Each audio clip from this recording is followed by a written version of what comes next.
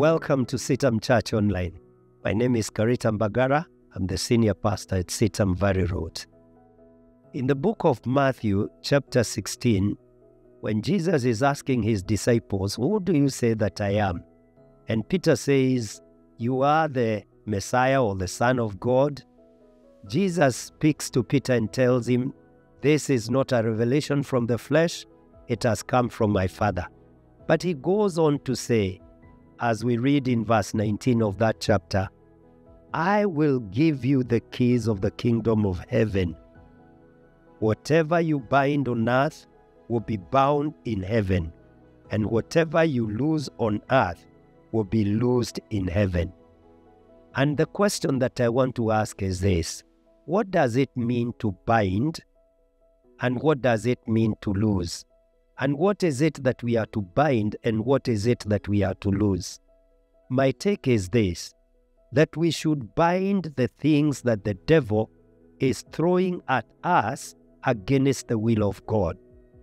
For example, he may try to throw a sickness or a disease towards a believer. I think we have the right to bind that and to refuse it, and indeed to cast it away. We have been given the authority to bind all that is against the will of God.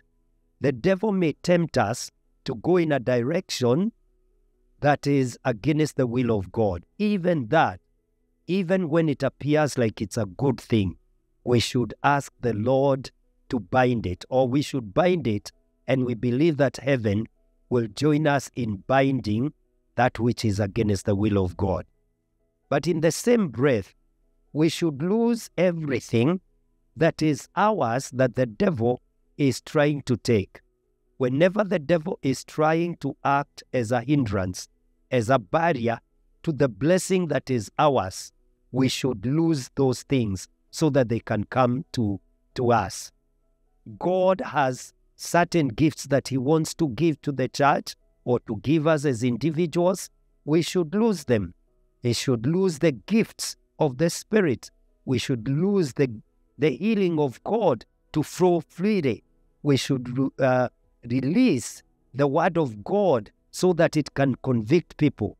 We should release even the blessing of God that the devil is trying to keep away from the people of God. I think that's what it means to bind and to lose, so that we don't just bind everything blindly. We don't bind people. We don't bind, anything and everything. And we don't lose anything and everything. We need to be discriminating in what we are binding and what we are losing. And I hope that this will help you as you pray and bind and lose. God wants us to do it in wisdom, and in this way, he will bless us. Have a great time.